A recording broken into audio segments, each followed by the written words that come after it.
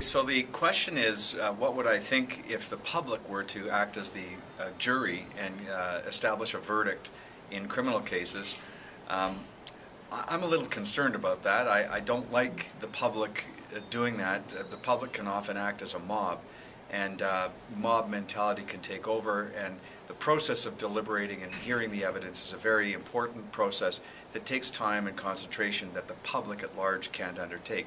But if the public were to be asked to be the jury, I would want to explain to the public the Asper beaker of proof so that the public would understand what is the burden of proof, what has to be established, how much proof is necessary before it's legitimate to condemn, to label somebody a criminal and to punish them as a criminal.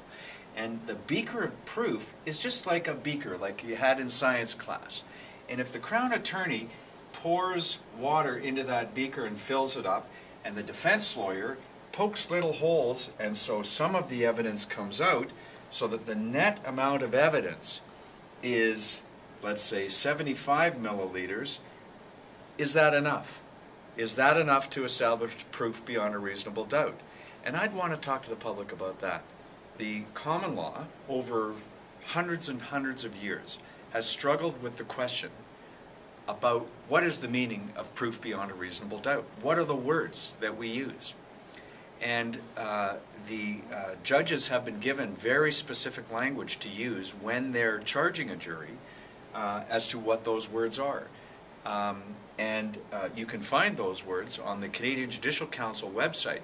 And if you are planning on being a member of the jury, I would encourage you to read those words and consider them very carefully. Don't interpret them. Don't try to say them in your own language, because that's where cases fall into error. The words are stated as they are. They're stated as best we can. As human beings, we're imperfect, so we have to try to find some standard that we're comfortable with before we label and condemn people as criminals.